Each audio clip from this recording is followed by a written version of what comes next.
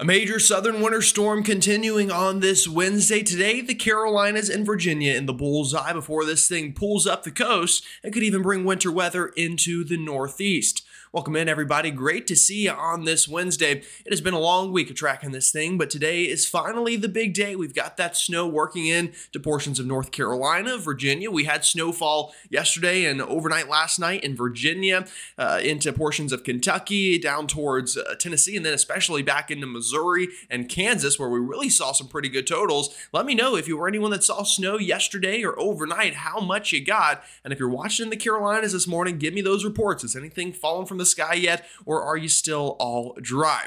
Now, if you haven't already, go ahead, like the video, hit the subscribe button, and hit the bell for the latest notifications. We're knocking on the doorstep of 40,000 subscribers.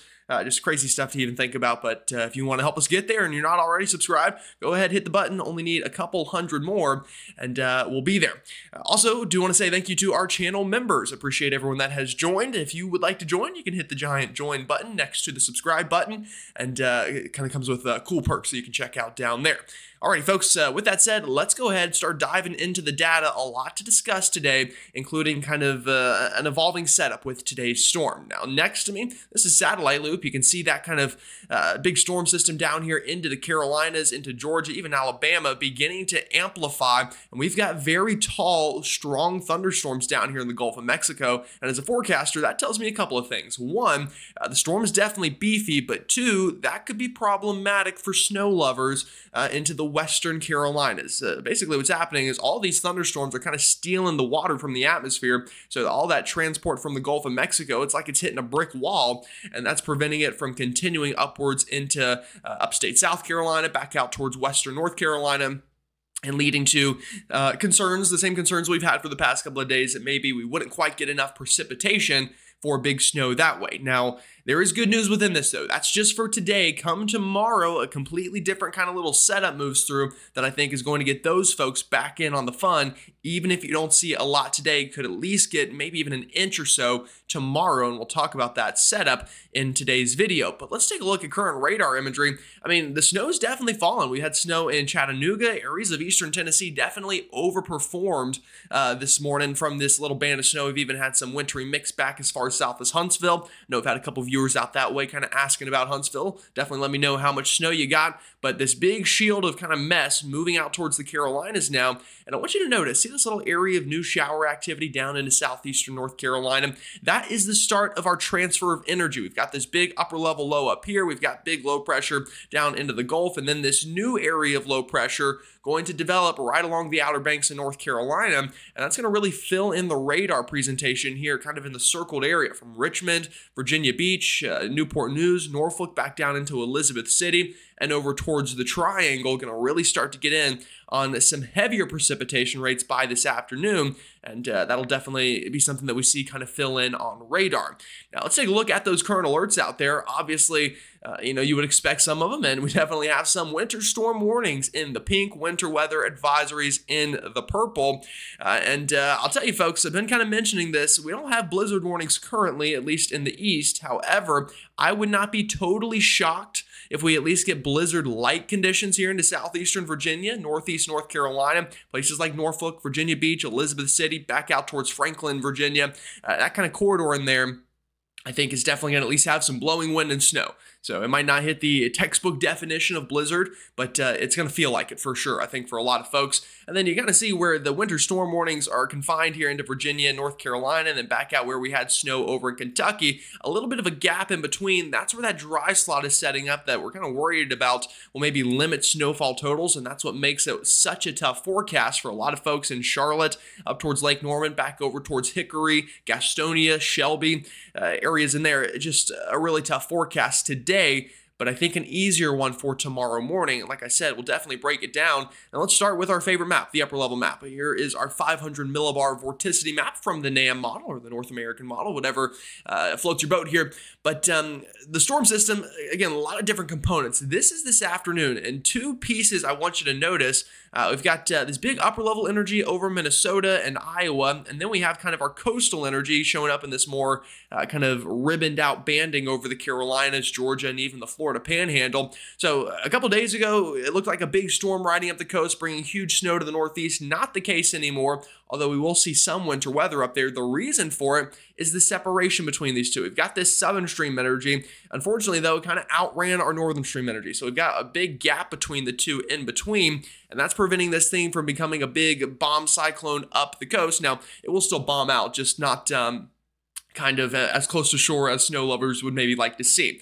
That's the bad news. The kind of good news with this, though, is instead of one storm, we're going to kind of get two storms out of it. So I'll move it ahead into time on our map. And you see all that vorticity along the Carolina coast moves through this afternoon, evening. That's going to bring the heavy snow. But then our big upper level piece of energy moves through. This is tomorrow morning, folks. I mean, this is a lot of lift associated with this, getting down into the Carolinas, into Virginia, and even up further into the Northeast. And this is going to produce an area of snow showers. So tomorrow, I think especially the morning, but even potentially into the afternoon, kind of a snow showery day from Charlotte to Raleigh. Heck, maybe as far south as Columbia and into the upstate could get some snow showers out of this thing, and then into Virginia as well. And you'll see that in a moment as we look ahead on our surface map, but definitely kind of a 1-2 punch with this storm, and then they finally connect and we get this big coastal storm. And should they merge just soon enough, we could even get a band of snow through portions of the Northeast. Before we get there, though, let's go ahead and time out the storm for today. This is the latest high-resolution rapid refresh model. I think kind of an all right middle-of-the-road assessment right now on the storm. There are some models that show higher-end snow, some models that show lower-end snow. But I'm going to show you this one. I think it's kind of the most likely scenario at this point between today and tomorrow's snow event. All right, so this is basically by the time that this video is getting released, a little bit after the fact for those folks just kind of watching the video an hour or two later. We've got snow again up into Virginia, West Virginia, and then notice we've got this gap, but then it starts to fill back in. So can we fill in all of this area? Can we get snow to fall from Charlotte all the way up to Raleigh, back out towards even maybe Shelby, Gastonia? That'll be the question, but I think the most likely area to definitely fill in the radar is up here in this circle. Northeastern North Carolina, Southeast Virginia, that's always kind of been the bullseye for the past couple of days. That hasn't changed, and then the forecast remains very complicated and kind of uncertain in this little yellow extension. Do we get enough precip to get back in there today to get some snow or ice or whatever may be falling from the sky? The HRRR here, this model, shows it filling in a little bit, but it's just kind of tough. Now, another thing some of the models are hinting at is maybe almost two areas that it fills in. You've got the leftover energy from yesterday. That could maybe get some snow out towards Shelby, Lincolnton, up towards kind of the triad there, and then you get the other area from the surface low that gets snow into eastern North Carolina, and it's very possible areas like Charlotte, Concord are kind of in that zone between that just nothing's falling from the sky. That's one possibility. Another possibility is all this area fills in and Charlotte gets a good inch of snow today out of this thing. And then the third possibility is this kind of back-end energy over here just doesn't even happen, and everything is just this big blob you see back out into eastern North Carolina and southeastern Virginia. Those are the three possibilities today. Now, which one happens? I mean, honestly, folks, it's the morning of, and still your guess is as good as mine. So we'll see. I think it's going to be this, though, kind of that in-between where it's not completely dry, but not very good and not likely to see a lot of accumulation today. I-77 westbound. Now, east of there, higher in chances for accumulating significant winter weather. Now, into this evening, this is when things start really getting rocking and rolling. And again, you can still see this back-end band of snow trying to build back into Charlotte. I mean, as someone who lives in Charlotte and is getting questions from people in Charlotte on the forecast, I'll tell you, this is a nightmare as a forecaster to try to pin down. But you get the point for all the reasons I just mentioned. However, though, this evening, back up towards Newport News, Virginia Beach, Franklin, Virginia, into Elizabeth City, areas back towards Rocky Mount, rocking and rolling with a winter storm. Now, the further north you are, the more likely to get pretty good winter weather, meaning snowfall. The further south, the more that wintry mix and then freezing rain. Same problem for kind of the Raleigh area. Wake County, the southern half of the county, going to probably be a wintry mix. You go up north towards Durham, and the closer you get towards Virginia, more likely to see periods of heavy snow throughout the afternoon and evening tonight that will begin to accumulate pretty quickly. And then you can see the storm kind of pulls away, keeps on going. This is crossing the midnight hour, and radar's still trying to fill back in at this point. Check it out. It's at this point that the storm begins to merge with the upper level energy a little bit. And Charlotte, you're probably sitting here at this point. It's 2 in the morning. You stayed up all day waiting for snow. It never happened. And then you get this combination of energy to combine. And check out what happens. Radar fills in a big way. This is rush hour tomorrow morning. Folks, if you live in the Charlotte area and you had school canceled today, I'm pretty sure Charlotte-Mecklenburg did, and it doesn't snow, I can already see the comments. I can already see the people saying, well, they have no idea what they're talking about. Why did they cancel today? And then you wake up tomorrow and you find out they canceled again, and then you're really mad because you're thinking it didn't snow yesterday. Now they're canceling again for no reason. This is the reason. And temperatures will be well down into the 20s at this point tomorrow morning. So whatever falls from the sky is going to stick pretty easily, potentially even onto roadways if we can get heavy enough rates. And I'll tell you, looking at this is a good light to moderate band of snow. It starts, let's say, it really starts getting going maybe as early as 3 a.m. in Charlotte up towards the Triad, and then keeps going all the way through about the noon hour. So that could be a couple of hours of some snow that could accumulate up to maybe an inch. A couple places, maybe 2 inches if you get some heavier rates out of it. And you can see that swings all the way through the Carolinas, maybe even Columbia. Greenville, Spartanburg could get some snow out of that tomorrow morning. Heck, tries to get all the way to the Outer Banks, seeing some snow. And even the Myrtle Beach area, or at least inland areas up into the PD, could see some flakes fly Thursday afternoon. And even snow squall action coming off of the mountains there of West Virginia. And then we finally clear out by, I'd say, overnight tomorrow into Friday. So what does all of this mean? I just showed you a bunch of maps. What does this actually mean on the ground? This is the forecast from the National Weather Service. Doing a pretty good job at showing this, I think. You've got that ice signal back towards Greenville, Jacksonville, Fayetteville. That's where we're going to see a tenth of an inch, to a quarter of an inch. But I do think there will be a pocket kind of in between the three that we get a quarter of an inch to half an inch of ice. And that's what we'll need to watch for, the potential of real ice storm conditions compared to more of, not a nuisance, probably even more than a nuisance, a tenth of an inch, definitely enough to cause pretty big roadway problems there in Fayetteville, Jacksonville, but definitely back up towards the Greenville, North Carolina area is where I would watch for ice storm likelihood to begin to increase. Raleigh, notice how this ice line is right against you, basically right over the city. This shifts north just a little bit, and what could be a good 2 to 4 inch snow sleet fest turns into more of a freezing rain event. It shifts south a little bit, and what is currently a wintry mix of a couple of inches could turn into higher end snow. Again, just a tough forecast for really anyone in North Carolina today. And these are just some of the challenges we are facing even the day of. Goes to show we got a long way to go here in weather forecasting. Now, snowfall forecast from the NWS. I absolutely buy this area up near Virginia Beach, even into the Tidewater in the southern Chesapeake. I think double-digit snowfall not going to be that hard to come by in that region. It gets a little bit tougher down towards Elizabeth City. That's where we could be mixing with some sleet at times. So that could cut down your totals maybe closer to 5-6 inches, but up towards Virginia Beach, that area, I'm pretty confident on double-digit snowfall. And then, like I said, up here into the Tidewater, even up into portions of kind of Richmond, seeing a couple inches of snow. Back up towards Delaware, we'll get to that map in a second. Southern half of the state could see a couple of inches as well. Raleigh, Greensboro, both probably in that 2-inch range. Now, this is including today and tomorrow morning. So remember, this is today's snow is going to fall, and then the burst of snow tomorrow morning. I think Greensboro and Raleigh are probably going to be pretty similar in totals. Now, if I had to guess, I'd say Raleigh's a little bit higher. I'd say more like 2-3 inches. Greensboro, I like about 2 inches for a forecast. Danville, a little bit further north, might be closer to 4. Same thing for Roanoke. But watch back down here, Charlotte, Hickory. Again, it very well may not snow here today, okay? Do not lose hope, though, because tomorrow morning, that secondary burst of snow, I think, drops half an inch plus in a lot of places. Again, you get these little banding features that maybe are a little more potent. We could hit 2 inches of snow somewhere tomorrow afternoon. And don't rule out slight accumulation as far south as the upstate or even into the Columbia area. Nothing on this map. Don't rule it out here. And you can see that as we move ahead and take a look at some model guidance. This is the latest high-resolution rapid refresh. Ran not long ago, showing that potential. Again, notice the orientation of the snow here. See how it's kind of back like this? We've got an area, and you see how another area highlighted like this. These are the two separate areas of snowfall. This is today over here. Back here, this is, again, pretty similar to the NWS forecast. This is tomorrow morning. So I'll just put a Thursday kind of icon in there. It's a complicated forecast, folks, and trying to communicate this to you as the audience is tough, trust me. But it's not just today, it's also tomorrow, and you can kind of see the two separate areas. This model gets 1.5 inches, almost 2 in Charlotte, closer to 2 up towards Lake Norman. Now, this area that has the higher total, it could shift this way a little bit, it could shift this way.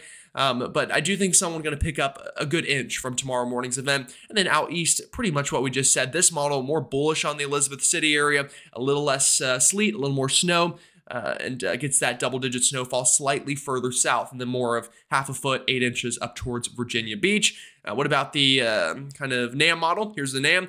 The NAM a little more bullish on today's event, back out into Charlotte, and then still has tomorrow mornings as well. But again, you can kind of see the orientation of what's today and what's tomorrow. This is today, where it's kind of that curved arc, and then where we've got these areas that get all the way back down south, that's from tomorrow's snow shower possibility. Could get a coating up to an inch in Greenville, Spartanburg, maybe even a coating down into the Columbia metro, not out of the question.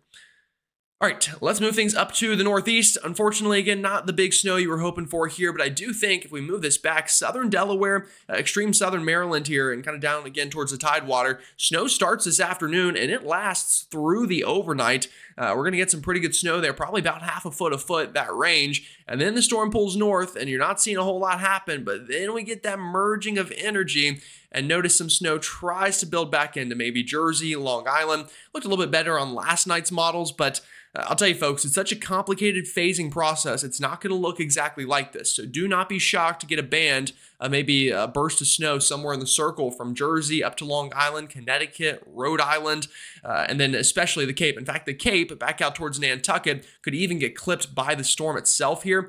See how close it is? It's just to your south, and then if that doesn't do it for you, look at some lake effect snow kind of feeding into the storm. If this sets up right, could really get the Cape in on heavy snowfall totals if, again, if the wind direction is at the right angle. So we'll see what happens with that. Snowfall totals up here from the National Weather Service, I think doing an all right job. You can kind of see they're a little more excited that this is going to clip the Cape. So heck, they've got nearly half a foot on Nantucket. They've got about 3 or 4 inches back into the vineyards. And then even southern Jersey trying to get an inch or so out of this storm system back down towards southern Delaware. We're talking, 3 to 6 inches, same thing, back down into the Tidewater. Not much elsewhere. Maybe some flakes fly into Pennsylvania throughout the day tomorrow as that upper level low swings through. And then you check out this lake effect band up here as well, obviously producing some pretty good snowfall. But that is a wrap on the current storm. And we're not going to talk about it again. Quite frankly, I'm exhausted from talking about it. So that's it. That's done. That's what we know right now. We'll see how the forecast pans out. But that's what we've got. Okay. Now, the cold air will be another problem. I did want to mention this. We're talking brutally Arctic outbreak over the next couple of days behind the storm system. This is this afternoon, actually. Well, this is this afternoon. We're talking temperatures 30 to 40, maybe even near 50 below what they should be this time of year. And that's something you're going to feel, obviously. If it's 50 degrees cooler than it should be, you're going to notice that. And this just very cold air mass locks in and even shifts east. This is by Friday afternoon. So whatever snow and ice falls today and even tomorrow, not going to immediately melt. The good news, late February, sun angle is going to do some work for us, but the air mass is much colder than average on its own, so that's going to kind of help to keep it compact, especially in the shaded areas. This snow and ice could hang around for quite some time, and you can see even through the weekend stays below average, then a little burst of some heat maybe by next week tries to warm us up. Don't get too excited. Check what's on the way as we flip the calendar into March. Folks, just take a deep breath because it's not over. I'll tell you right now, we're not done with winter. It feels like the never-ending winter. Sure enough, that's exactly what the models are hinting at. Take a look at the latest European ensembles, folks. If you were tired of talking winter weather, I'm sorry. And I'll be honest, I'm almost even a little tired of it. We've been going nonstop since really, it feels like November. But watch what happens. So this is, let me back it up just to get this in perspective. This is right now, basically. Here's our big shot of cold air and storm system over the east. That's producing the snow, the ice, the craziness. Then through the weekend, we stay cold, but start to moderate a little bit by early next week. I think a day or two, Monday, Tuesday, in this time frame, we try to have some nicer weather, especially out west where you see that red. That's some ridging, warmer temperatures.